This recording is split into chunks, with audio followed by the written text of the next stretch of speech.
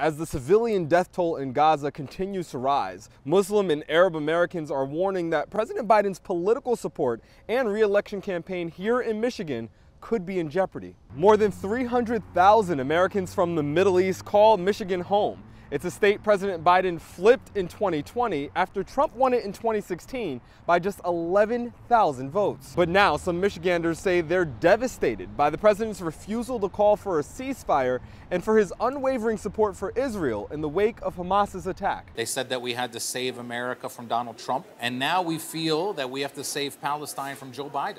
145,000 Michigan Muslims went out to vote in 2020, and Biden won Michigan by 155,000 votes. Biden needs the Muslim vote in order to win. And right now, it doesn't look good. I have family in Palestine who's afraid for their lives, and Biden is doing nothing to stop it.